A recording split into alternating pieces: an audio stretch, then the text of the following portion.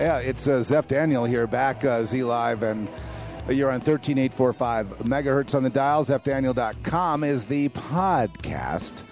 And we also have a lot of broadcasts that go on during the week and various transmissions during the week as per God's will. Literally as per God's will. And that's, the way that's the way it has to work. That's the way it's been for me for a decade now. Almost a decade anyway. It's been that long. It's amazing. That is amazing that it's been that many years. And I'm just wasting away again in Margaritaville, it looks like to me. But I suppose, the thing is, you really don't want us to, when you listen to here, for example, you don't want me to put on the air of the holy man. So you want it straight, okay? You want it raw. You want it unedited. You want it real. I do too. I do too. I was just thinking about the arts and, how it's really not about being a virtuoso. It's about being real. And I think that's what we want to see, whether it's on the stage, in the pulpit, on the screen, orally and audio-wise. We want to hear something real. It's almost like I'd rather hear something real and watch somebody stumble and blow their lines on the stage, but have it be real and with reckless abandon and something I can relate to that hits me deep in my soul, that I'm encountering something that's making me feel a connection, to this whole thing, rather than someone who's just a technician that does it perfectly, that says it perfectly. And here I am and I'm not relating, and everything that's being said is perfectly fine, but somehow I'm not relating. Give it to someone who can say it a different way, and then I connect with it. And, so I'm always looking for something real too. And it's hard to say what that is. Something that's kind of, almost comedic would be, you've seen the recent Charlie Sheen, phenomenon or situation. And you see it going on the media and Twitter and all that, and, the winning thing and, some sad things. But I think how people connected and why he was spotty, but he was able to sell out some shows and, get out on the road and all that. But I think what people wanted there and what they were looking for was, something real. In other words, a meltdown of a Hollywood celebrity to where he was just being real. The mask comes off. He's going to be raw and screwed up like everybody else in front of you. You needed that. There was something about that was refreshing. And there's quite a few people that connected with that. Now, the sad thing, of course, is that's passing, in his particular case. But it was something real, wasn't it? That's why it became newsworthy. We're dying for something real, and we're being given, synthetic stuff, and we want it real.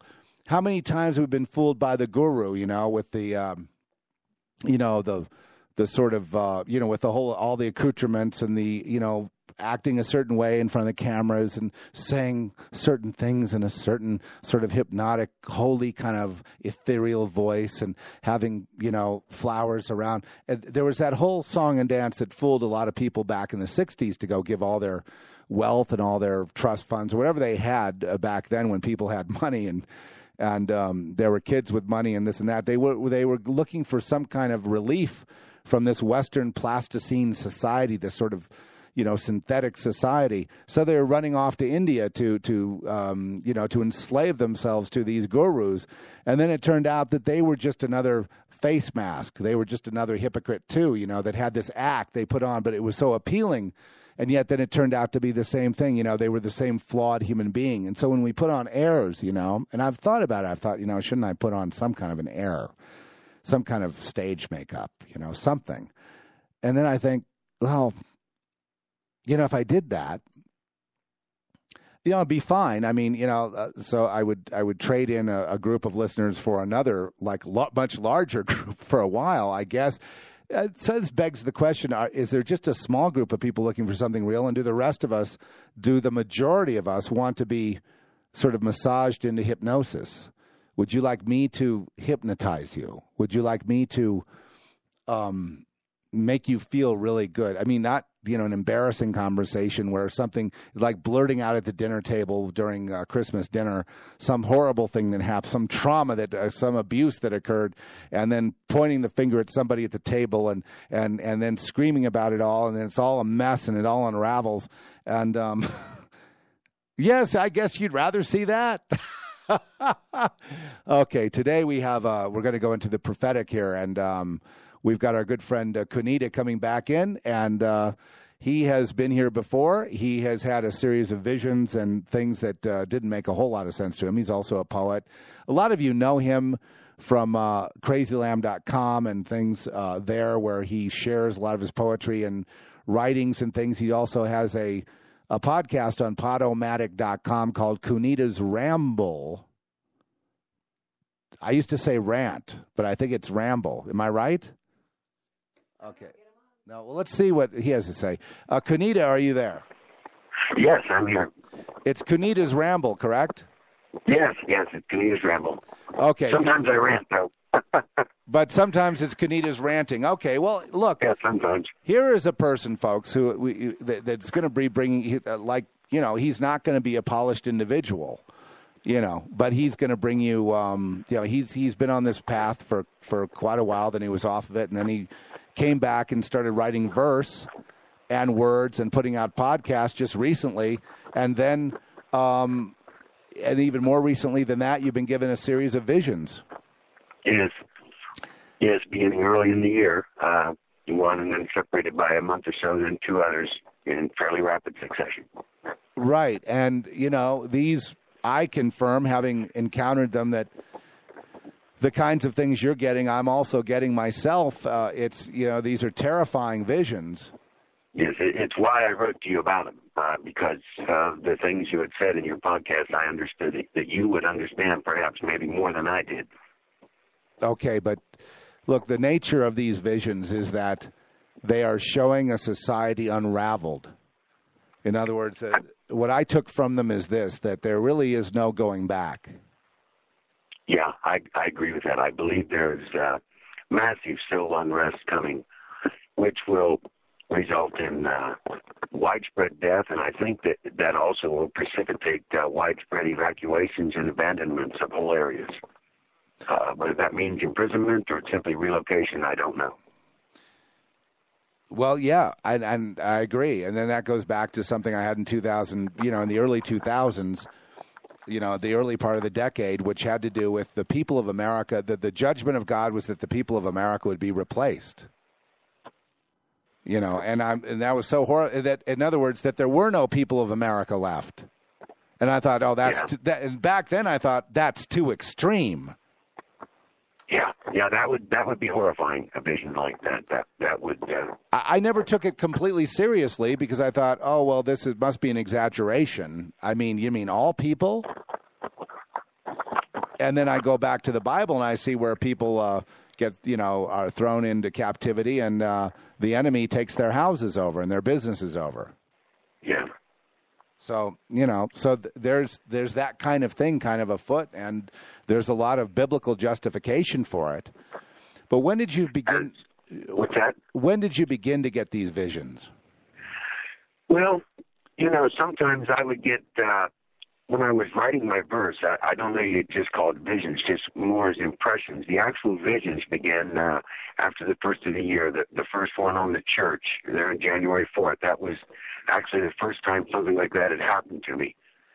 And it happened to me on the road, which is interesting enough. But, that was the first time. And then the others came in late March and in early April. Right. Okay. So would you categorize those then as warning, a warning that things are going to get a lot worse? I would categorize the one against the church as the announcement that God has walked out. Okay.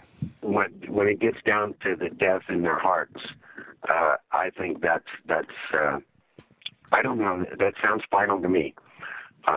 There's always room for repentance, I suppose, but this is talking as a mass organization. They've all drank the Kool-Aid. They've all taken the bargain. And at some point, you're beyond redemption, I think, when you do that. Yeah, it's the second death, isn't it? I mean, that's where that leads. But we've been pointing that out for a long time, and it seems to have fallen on deaf ears. I guess even now that you have come forth with a prophetic warning and confirming a lot of other warnings that have been given, I'm, thinking about all the prophetic voices out there that have all been kind of, for the better part of 2 decades now. And I'm thinking back to some of the originals, the David Wilkerson, the Dimitri Duduman, and others who have had early and others. I mean, many others that have said similar things. And to me, it looks like you're coming in to put the final point on it. In other words, you're coming in to say, okay, yes, and now it's too late. But before they were saying, you better repent. This is what's going to happen to you if you don't repent. This is the direction we're going if you don't change. You've come in and said, and what you've been given is, for example, for the church, the word of God is departed. Yes. Yes, the word of God is departed. The lips are sealed because they no longer preach with the grace. They can no longer see the majesty and the glory of God because their eyes are closed, and they can no longer hear the word of God because their ears are deaf. They're isolated and they're alone, and that's why they have to use theatrics. And that's why they had to drink the Kool-Aid. It was the only source of power they had left. Well, the Kool-Aid, but what you're saying is, again, this. I mean, make the deal. That's what I'm saying. Right, and they want and then they want their kids to make the deal, and then they want their grandchildren to make the deal. Well, they are basically people who turn their back on God. So the only power that works for them now is the power of the evil one. Therefore, They want to pass on the only good that they have, and that's they've been so deceived that they've turned, they flip-flop to where they see good as evil and evil is good, and they can no longer see the difference. But Satan's not paying them anymore. In other words, their coffers are running empty. Sure. That's why they're getting more frantic. So it doesn't work, that thing that worked all these years. No, the steam is running out. We're reaching the end, and I think we've reached a point like Israel. God tolerated up to a point, and then He said, "That's it."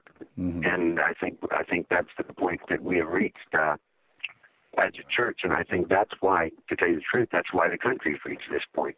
The heart of a country, the heart of its morality, of any society throughout history always was in its religious beliefs. And when its priesthood or its ministers, or however you want to define them, begin to change or not believe those beliefs, that spreads like a virus, like a leaven among the people. It's called doubt. That's the original thing that Satan used in the garden, was the seed of doubt. And that spread throughout our society. Well, there's a lot. It's too late to call it back. A lot of these people now, CUNNEDA, they're starting to tune in to these, because they're going to have to go to you and your podcast and our podcast and others to get this information. Yes. And I'm seeing, and I know you're seeing, we've discussed this last week, that the numbers are going kind of through the roof right now. And these people are not coming forward and announcing themselves and saying, "Oh, I'm listening to your podcast." But you see the numbers, and it's like, wow, Yeah. Last week it was a big increase when I did a particular show on the priesthood of Melchizedek. Yeah, it kind of astounded me. Yeah, and so the people are hungry, but just like it says in the book of Amos, I was led to Amos, and I wonder if I can find that verse just right now while we're chatting here. Amos 8, 9-12, something like that? Yeah, I'm just calling it up right now to just get it confirmed. But it says they're thirsty and hungry for the word, and they're searching all over. They're searching high and low, and they're going from nation to nation, and podcast to podcast, if you will, and it's not there to be found. It's not there to be found, and it says they shall wander from sea to sea, and from north even to the east, and shall run to and fro and seek the word of the Lord, and shall not find it. Amos 8:12. Yes. And shall not find it. Those are the days we're in. They're not. These people, these people, the only way they could have gotten out, the Lord led me this morning. I was getting ready for this, and I was studying, was the story of Nicodemus. Here was a man who had great knowledge, was apparently faithful to his beliefs and all that.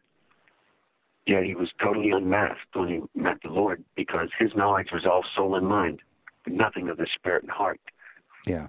And as the Lord said, flesh gives birth to flesh, spirit gives birth to spirit. They've lost that spirit. It's just vanished. It's been taken back. That's why the Lord's knocking on the door from the outside.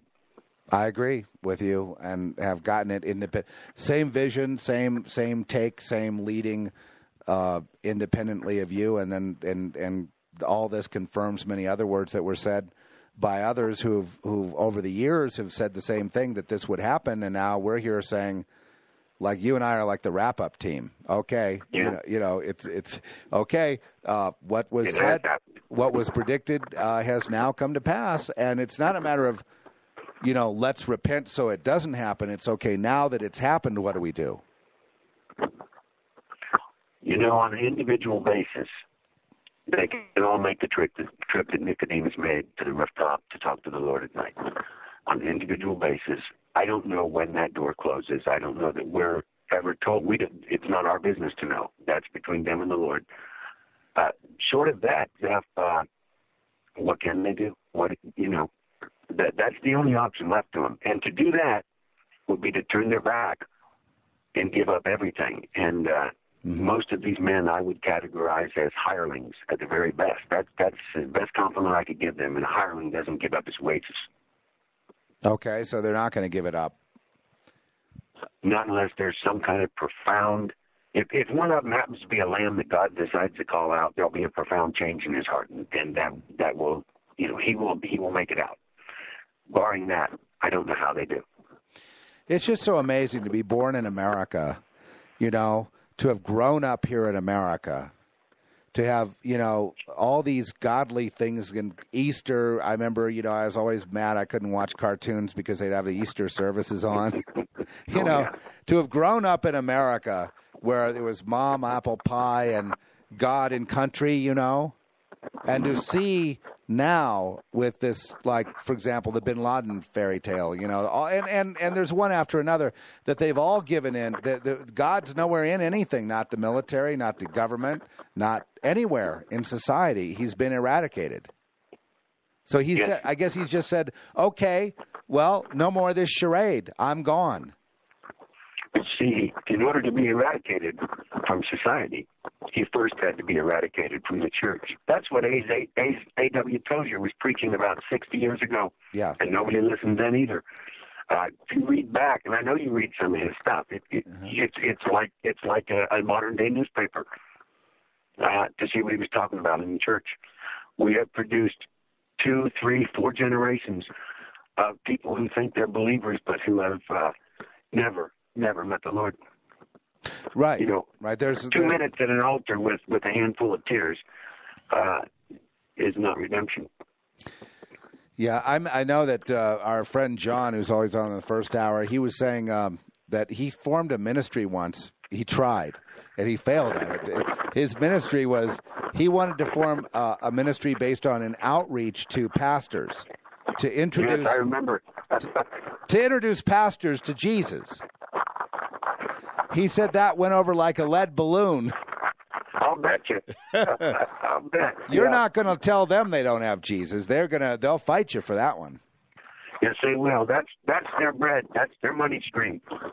And they're going to stick with what they've got. They're going to ride the horse that brought them here. And I just don't see any way around that. I talk to people occasionally, short talks, neighbors, things like that. I don't get deeply into the spirit because I don't want to have problems around where I live.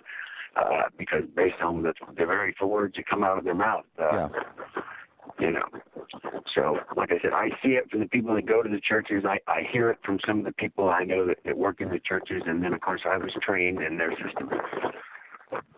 Right. Yeah, you went to seminary. Yes, I did. I only went a year, so I wasn't thoroughly indoctrinated. But as I told you before, the very first course they made me take was values clarification. That always astounded me. But that was the intro. That's what they used to bring in the seeds of doubt, to question what you always believed. And once they get that little opening, then they drive the wedge in, and that's the way they do it. So the purpose of the seminary is really a cemetery. In other words, yes, it's to indoctrinate you into the system, whatever system that particular denomination you're serving. That's what they're doing. And these people, they go in, and most of them have fully good intentions and all of this, and they're simply brainwashed. They're simply turned into a Manchurian candidate of the spirit, so to speak. Mm-hmm. One that will go in as a time bomb to destroy churches.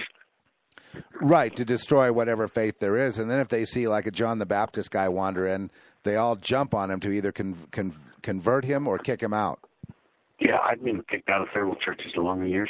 I don't doubt it. And it's not funny. I mean, we laugh, I think, for some kind of comedic relief of a tragic situation. It hurts at the time enough, but like I said, you look back after the years, and it has turned out to be a good thing, not a bad thing, so you can laugh. Well, I laugh because it's happened to me as well, and looking back on it, it was hilarious that I would even go there in the first place, but I went there thinking, naively, that it was a shelter, from the storm. Well, that's what we're raised to believe.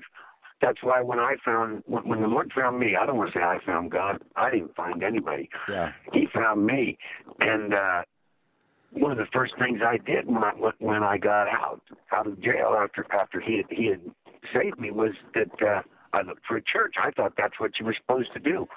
It wasn't for... Yeah. Well, it took me another 7-8 years before he jerked me out of the church system and began to reveal to me the corruption and the problems and the denominational idea that everybody is separate. They're not preaching the Lord, they're preaching themselves. And the whole idea of a corporation.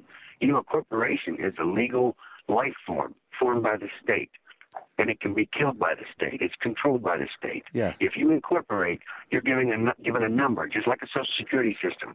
You are an artificial, legal life form created by the state.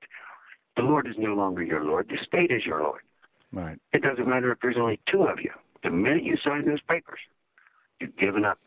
You've given up your redemption and your relationship. Mm-hmm. So what if you don't sign the papers and I don't have to tell you, but just for the audience that may not know, what do you think would happen if someone didn't sign the papers and they went and rented a building and called it church and invited people to come worship? What do you think would happen to them?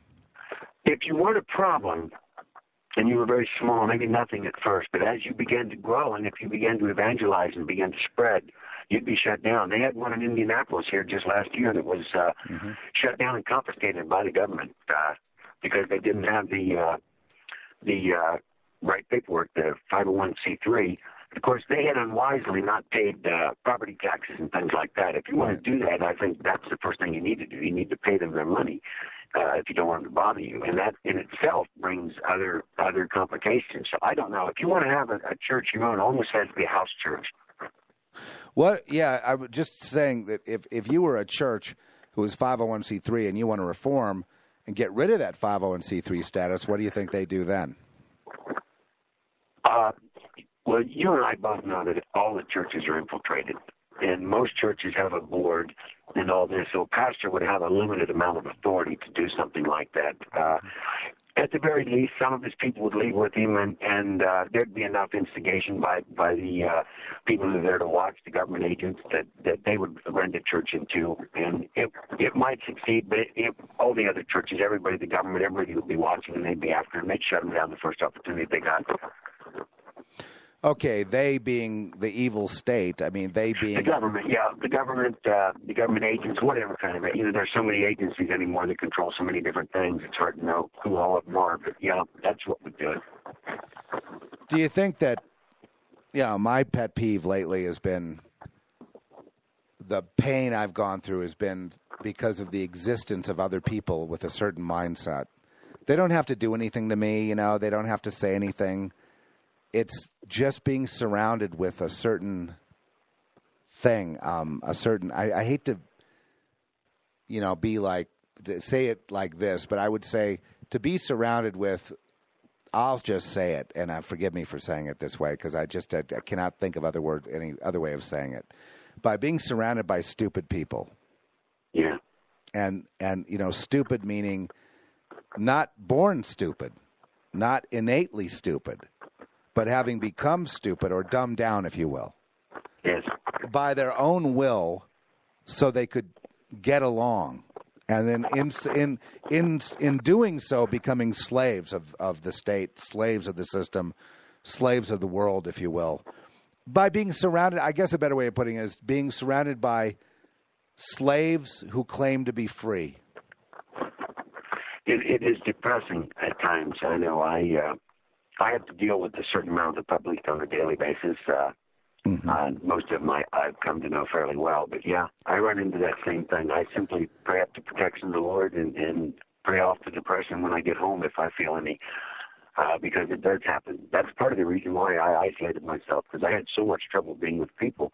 You know, when you love the Lord, you can't help speaking about what's on your heart, and you quickly find out that most people don't really want to hear it. They don't really want to see you around much. So that's probably part of the reason why I devoted myself to my kids and the family and just kind of left the rest of the world alone for so many years. Yeah, I mean, I can understand that because, in a sense, you were kept kind of on ice because the Lord was going to use you at a later time.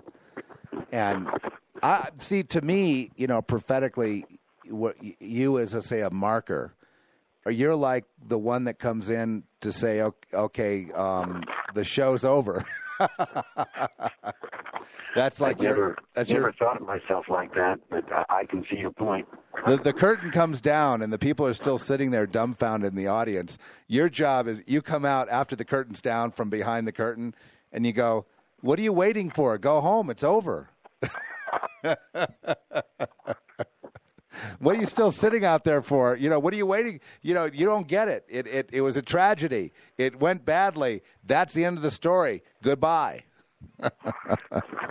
Yep, the curtain's come down. Yeah, it's down. It's like they're sitting there in the audience, and the curtain's down, and the conclusion, the finale has been played out, and they won't go home. They're still sitting there like there must be some mistake. I think that was also a part of that vision that I saw. Not only the preachers, I saw the crowds, and they too were waving, cheering, doing all of these things. Yet they didn't make a sound. And I think the same reasons apply to them. Mm-hmm. And they'll sit there and they'll sit there and they'll sit there and they'll watch the doom fall around them because they'll be dumbfounded. Almost like the Jews in World War II that you spoke about earlier. Yeah. They would sit. They just couldn't. It will be the churches that line them up to be shipped away, probably. Right. Yeah, they sit there and they go, it couldn't be that bad. They're not going to come get us. It's bad now, but it'll turn around, right? Yeah, this is America, Yeah. This is that's Germany. Exactly what they're going to say. This is America. They're not going to haul me off somewhere. Yeah, that's exactly what they're going to say. Those words are going to come out of everybody's mouth, or 90% of them. The other 10% are going to be the ones with guns.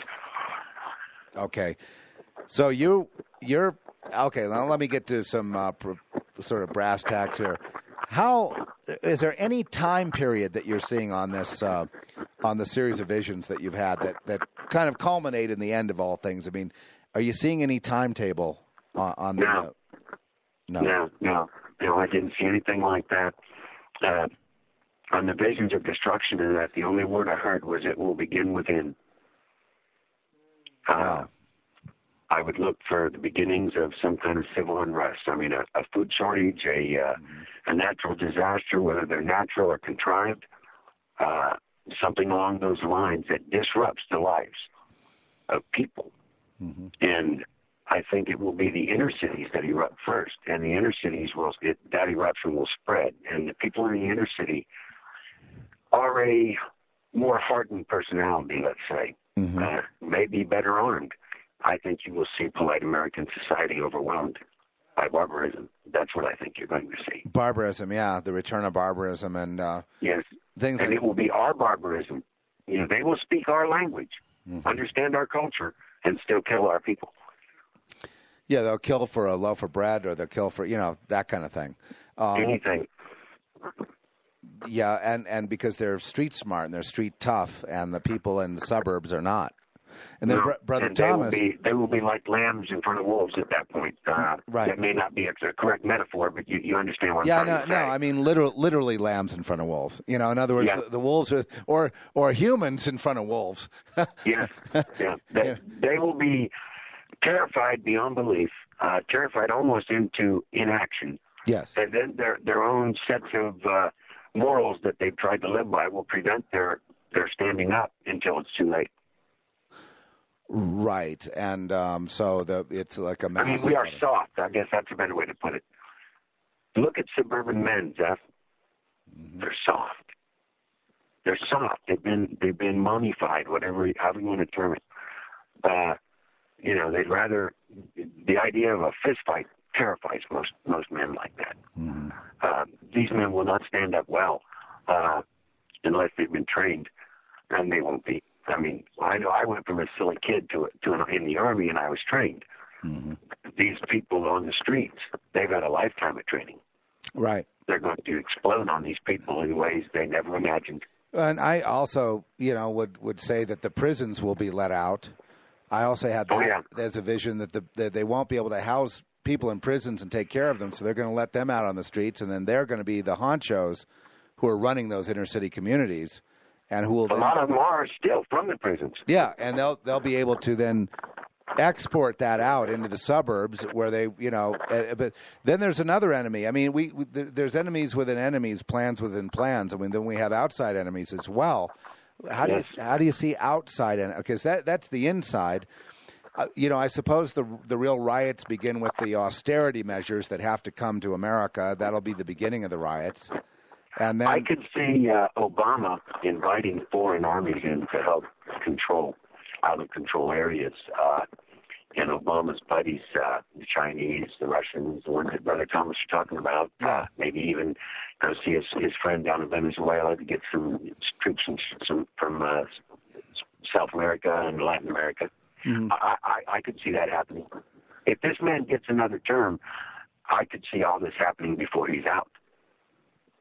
Yeah, if he gets another term, his treasonous way of hating America and wanting to punish America he would import that in the form of foreign troops at his command into and allow them in to take out all the people that he hates, which would presumably is America. I mean, all America. Well, and the people have been so, what you said, not like dumbed down, but they would be so terrified that they would actually go along with it.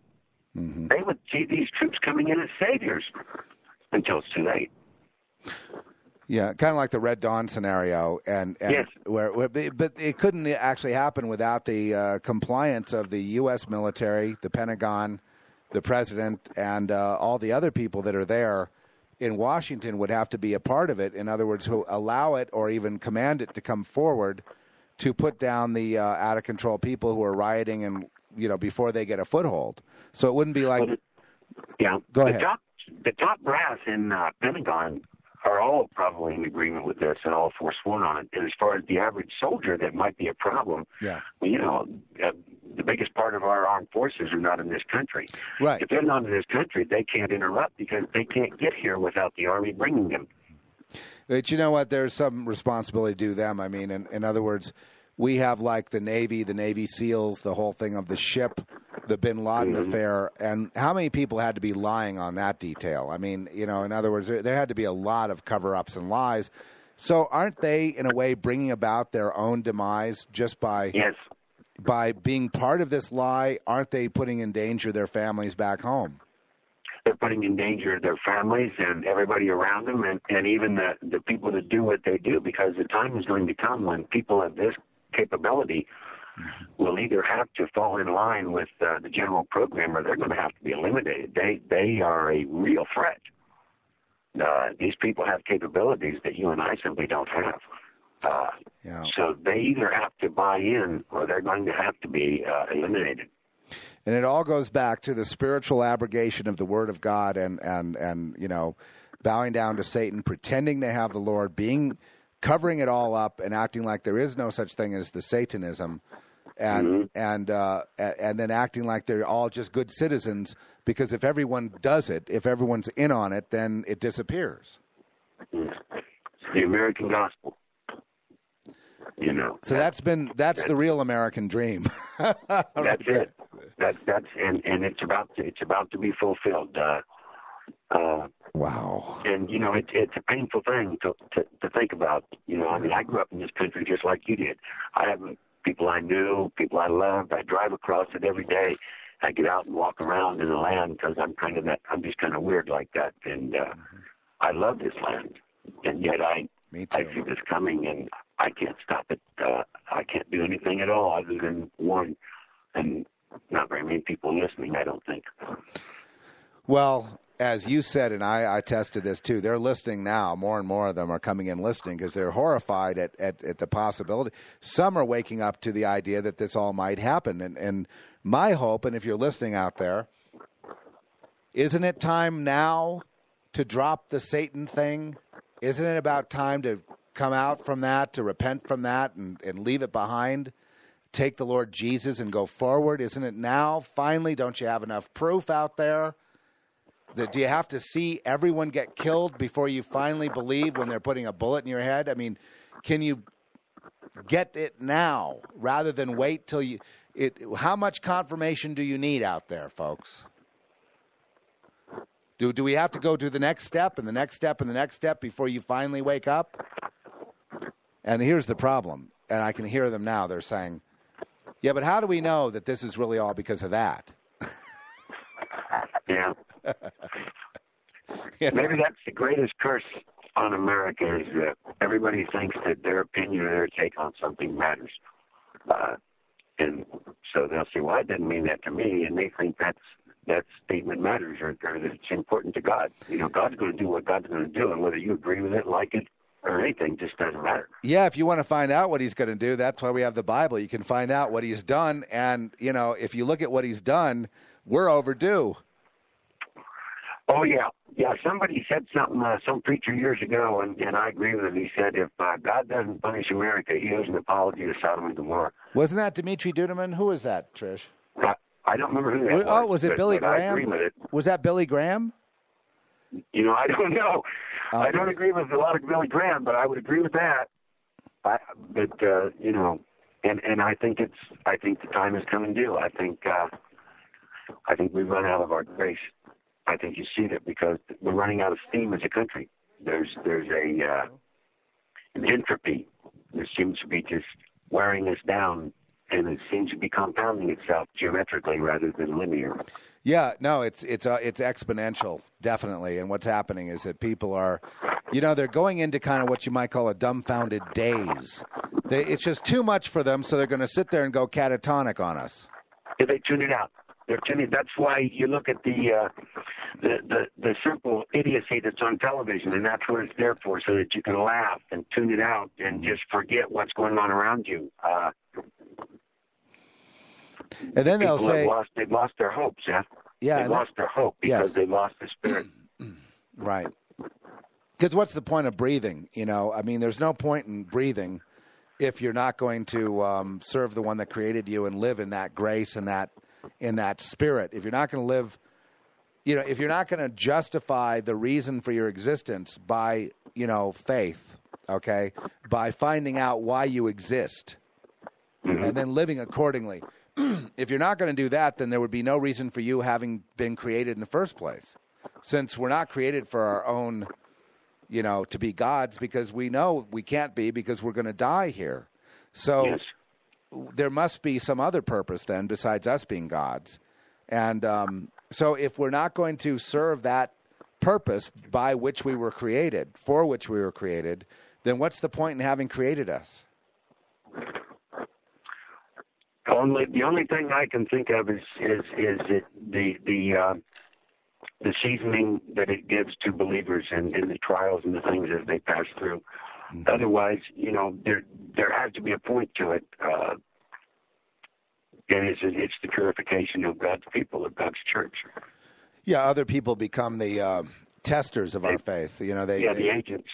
They test us, and they're in a way they're just part of a factory type of process of, burning off the dross, if you will, burning out all the impurities, and so their persecution becomes a gift to us to prepare us for what's next. And in reality, they don't even exist. It's all between us and God. He's dealing with us by using that. They're simply a tool, like a screwdriver, and that's all the more importance that we should give to it. Although sometimes it's difficult to do that. No, that's true, because you ask them, why do you breathe, and they look at you like, what do you mean? And they just do what they do. They're just there as kind of functionaries. Doing, being functionaries for their God or for whatever it is, whatever reason they have. And, they're not all lost, irrevocably, but it's if you go long enough down that path, you do come into the second death, and there's just a point of no return where you become your own God. And if you're God and you're going to die, you got a problem. Let me ask you a question, Jeff. Do you think a man knows when he passes that point? I'm uncertain on that. I do. I actually think so. He may not admit it to himself, but I think there is something that happens where something has to be actually done. I mean, the second death is actually an initiatory process. It's not the first time you taste of Satan's, power. It comes later on, but there is a point where to go further, you have to, in the sight of men, to renounce, denounce. You have to, in a way, attribute God is the devil and the devil is God. You have to reverse those in your heart to where you say, almost like an Ezekiel 8 vision, something like that. Yeah, like Ezekiel 8, but and with all the attendant atrocities, but. You have to actually believe that God is the devil and the devil is God, and you have to really call the Holy Spirit Satan.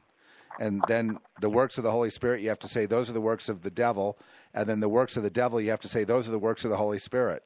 And you have to go. Now, I've met a lot of people who are reversed like that all the way, and those are the ones been given over to the delusion. Right, but I mean they don't come out. There's a certain point where they don't return. Yeah. And that has where they're given over is what I always assumed that's what that was. Handed over, and it becomes blasphemy of the Holy Spirit, so it becomes like the unforgivable sin. It also becomes the second death. The Bible is quite clear. There will be a lot of individuals who go the way of the second death. Yes. Amazing numbers of people who then in Matthew 7 it says there are a good number of people that believe they are serving God completely, and Jesus claims that he doesn't know them, he has no relationship with them, and they are workers of iniquity. As another reason why they're not connected, because they've institutionalized iniquity. They've somehow made it a part of their daily bread. Iniquity, not iniquity that we stumble into from time to time, but some kind of system of iniquity. And so those who have become part of that system of iniquity and call that good, Jesus rebukes them and says, "Look, I don't know who you are, and you're the workers of iniquity. You're the doers of evil, and you've institutionalized it. It's a system thing. You know what I mean? It's like being promoted to a general. If you get he said in one of the other Gospels of the same speech, it has a slightly different translation. He said, "I don't know you from where you are." And if you're standing within that system, like you're saying, exactly. That's what he's saying. If you're there, you can't be here. I can't know you. There's an impenetrable barrier. I cannot know you while you are there. And that barrier is they've given sovereignty to the state or to themselves. Actually, is what it's enthroning self is what it amounts to. And a lot of them cannot reach you there. And they're going to be thinking they're going to be going on with the Lord and on to heaven and be rewarded for all their good deeds. And they're going to get, instead of that, and nobody thinks it's them. Here's the other thing. No one thinks they're the subject of Matthew 7. I don't know anybody out there in the church system who believes that they will have that conversation with the Lord.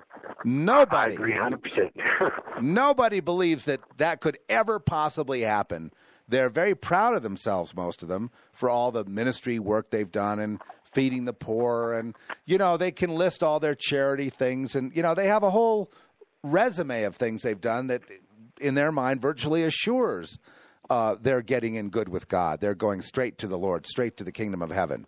Trying to buy their salvation. The idea that they would have a meeting with the Lord who would say, I don't know, that there's no connection, that you didn't make it, that it's day and night, night and day, that would floor them. They could not possibly even conceive of something like that ever happening. And then the people I know that are lambs, and the world laughs at them, most of the lamb people, they all feel like they don't measure up. I mean, I include myself in this category.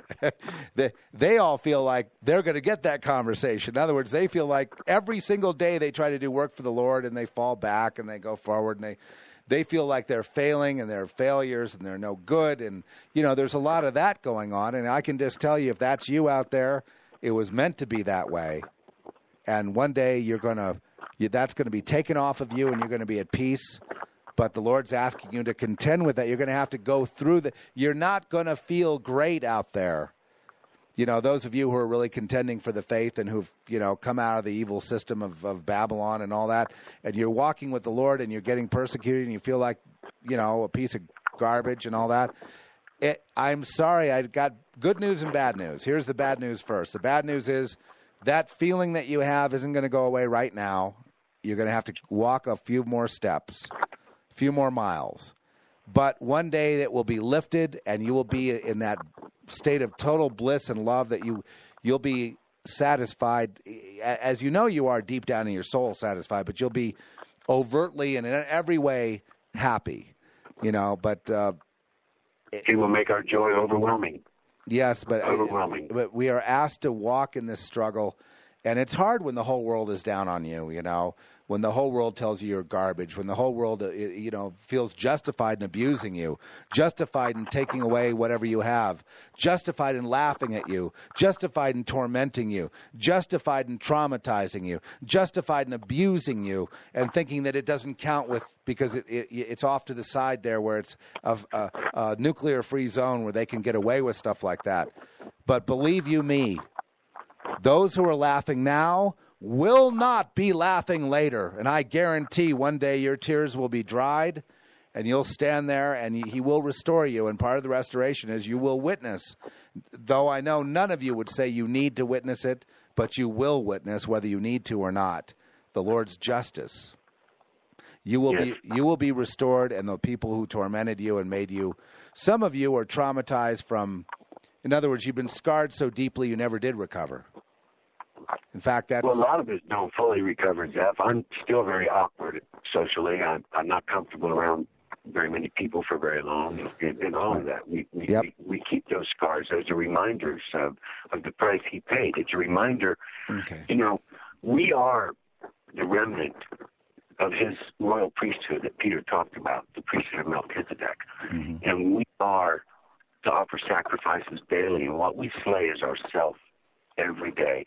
And that leaves scars. And in the outside world, that's their objective, to assist us in slaying ourselves every day. And they do it well. Oh, gosh, yeah. Well, tell me about Melchizedek and some of the research that you've done. Well, what I found fascinating was that the legends, when I got back into the ancient studies, the legends that were passed on from the Jebusites echoed what the Bible had said, that they were a pastoral, wandering people, and all of a sudden they were organized and founded within a generation in a city at Jerusalem. And the legends say that initial king was Melchizedek, and he founded a kingdom and priesthood that was passed on by some method of lineage. It obviously wasn't a physical lineage. And that David, when he became king of Jerusalem, didn't conquer Jerusalem. There was blood shed on a minor scale, according to the laws of the time. If blood was shed, then David had basic options. He could conquer the city and kill everyone. He could sell them off into slavery. He could enslave them themselves, Or if they offered him the crown, he could accept the crown and save face. And that's what he did. The biblical testimony that he allowed everyone to keep their property is a signature.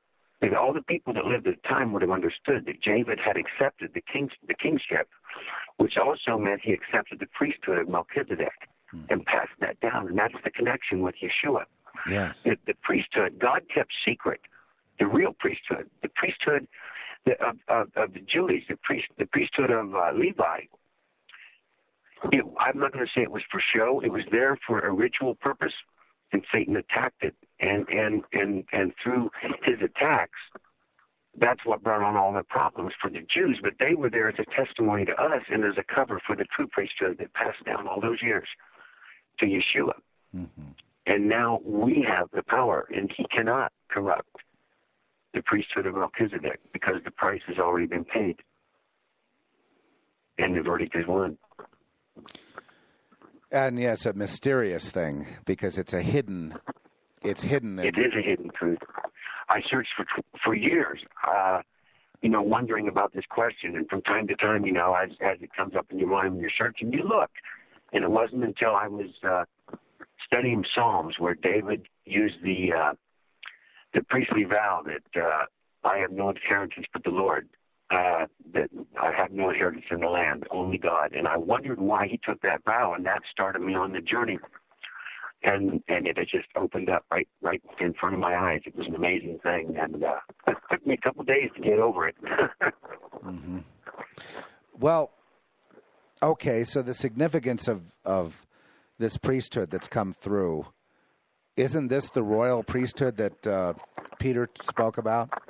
Exactly. It's the same thing. It's the royal priesthood. It's what Paul talked about. As we live, we are a living daily sacrifice. Mm-hmm. That Paul and Peter are talking about the same thing. That's what we do. We offer ourselves to God. And as we do that, God uses us in whatever way he needs us to bring out his word, his light, his purity, and bring life to those he chooses to bring life to. Mm-hmm. So the believer that sacrifices himself every day, that he is that light on the hill that draws all men to the Lord. That's what that light is. He is the salt that savors the world. Without him, I don't think God had any use for the world. Well, yeah, because and this is the function. I mean, he's got to work through us, right? That's why we're here. That's our purpose. To right. Sacrifice to him. So instead of assessing ourselves, folks, I think, maybe we just should give ourselves to the Lord and just let the chips fall where they may. Well, I think that was the intention, Zeph. I mean, isn't that what you did? I mean, I know that's what I did. You just finally one day you said, God, I've tried every way, upside down, inside out, and I just can't make this work, and nothing I do, I'm giving it to you. Yes. And that's what that is. And if it's really true, if you really mean it, he will take it. I really meant it. That never forget that night that happened to me, and I was there, and he answered, and I haven't looked back. The only complaint I have is that I wish I was, like you, in our conversations. I wish I could do more. Oh, I wish he chose a better, are you sure you want me? Why? I'm a mess. Yeah, every day I have to come home and pray about something, this. Yeah, it is troubling when you look at that. And I'm not particularly fluent. I'm not a good speaker. I've never stood up on a podium or anything. I think I preached one or two sermons in my whole life. Mm-hmm.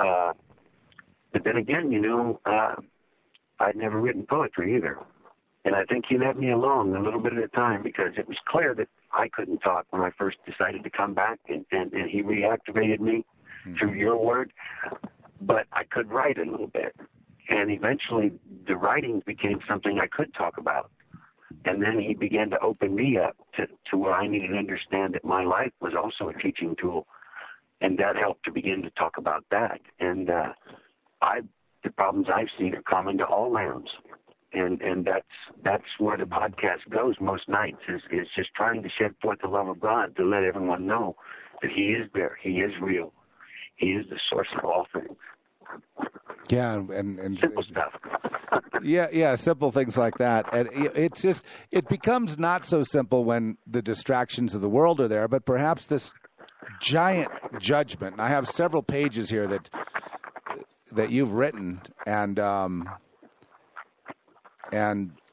you know, I think this is, you know, if there's going to be another Bible, this should go in there. I don't know about that. Well, there won't be, but I mean, if we were going to have another Bible, I'd say there's quite a few things, and you and Brother Thomas and a few others, we could have another Bible, you know, it's sort of like a kind of a wrap-up Bible, you know, sort of a, you know, I can think of quite a few different voices out there that would qualify. And so that encourages me, you know, the fact that we're not alone. And we're coming right up on the hour. Yeah, I see that. I want to give you the Spirit of God never leaves, Jeff. And He never is without a remnant, ever, at any time. And all we have to do is stand up. Yeah. That's what we do. Okay, I'll give you the go ahead and this is it. Last 30 seconds, I'm going to put you on the spot. Uh-oh.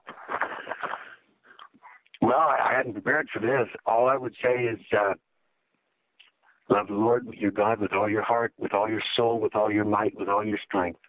Give your life to the risen Savior. And believe me, the light will shine for you. Life will renew itself. I've been there. I've lived it. I've seen the dark side. I lived the dark side. I lived the lonely side. And when I found the Lord, I lived the fulfilled side. And that's the side I've been on for many, many years. And I can tell you life is good with the Lord. Life is very good with the Lord. Is that 30 seconds? Oh, that's it. We're out of time. CUNNEDA's Ramble. Get over there and get fed. Those of you who are on the fence, get over there and get led. And, you know, get going. Don't fool around with this thing. We're all out of time. It goes so fast. Thank you so much for being here. Thanks, and we'll talk soon. Stay right there. I'll talk to you after we wrap this up. And folks, I got to go to music. It's Zeph Daniel, ZephDaniel.com. CUNNEDA's Ramble is CUNNEDA'sRamble.podomatic.com, correct? Is that it? Yes. Okay. Yes, all right. That's it. Okay, and folks, it wraps up another Sabbat. We will see you next week. And love you, praying for you, and hang in there. It's going to be all right. Don't worry.